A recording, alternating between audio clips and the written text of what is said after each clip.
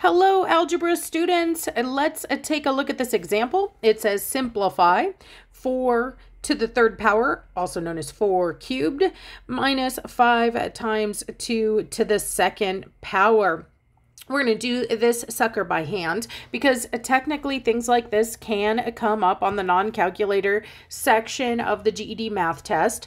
But just to remind you guys, you can completely bomb the non-calculator section and still get a very high score. So the main thing to walk away from this with is not your times tables or how to multiply by hand or any of that, but we do need to fully understand the order of operations, the order in which we simplify. And why do I say we need to understand that? Well, look, we're simplifying. We've got a lot of numbers and different operations, different things to do with those numbers. And we have more than one operation. So anytime you have more than one operation, the order of operations is there to help you out. So order of operations says do the groupings first, then any exponents, then any multiplication and its inverse division, and then finally, any addition and its inverse subtraction. Now, if any of you learned that other acronym that I refuse to say because I hate it so much because it leads students astray, you might think the first step is parentheses. And if you think the first step is parentheses, you might come here and do this part first. Like, oh, look, there's some parentheses telling me 5 times 2, so I'll start there. But I would remind you that it's not the parentheses that come first. It's what's inside parentheses, not only parentheses, there's lots of different ways to group, but if there's any operations inside. So let's relook here then at this expression and its parentheses. I'm gonna have to do this. There we go. Look inside of it, guys, inside of it. There's no work to do inside the parentheses. It's just a single number. It's a 2. Okay, so yeah, there's something that looks like it could be a grouping. Parentheses are one way we group, but there's nothing inside that. There's no other group going on here. Okay, there's no groupings to consider. So now we move on to the second step. Exponents, and we have a couple of exponents. We have 4 to the third power, and we have 2 to the second power. That is where we should start. Okay, so 4 to the third power, if you don't have it memorized, which I don't think most people do, then we'll just come over here to the side and do our side work. We're not going to mess up our beautiful algebra over there with our side work, but 4 times 4 is 16.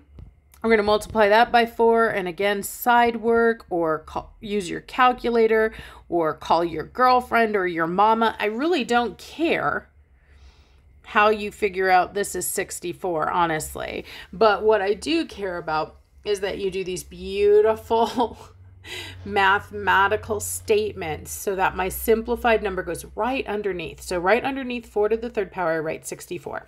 Okay, so I use this piece up. Now, that wasn't the only exponent. The other exponent over here is 2 to the second power. So I need to do that. So 2 to the second power means the same, right, as 2 times itself, or 2 multiplying 2 times, which is 4. Now, let's think about this. Let's think about those parentheses. Those parentheses there were communicating to us something. It wasn't a grouping. What was it? It was multiplication. We were saying that this thing was multiplying with the 5. And so we haven't done that multiplication yet. We are supposed to do exponents before multiplication. So those parentheses are still there, not telling us about a grouping, but telling us about an act of multiplication we haven't done yet.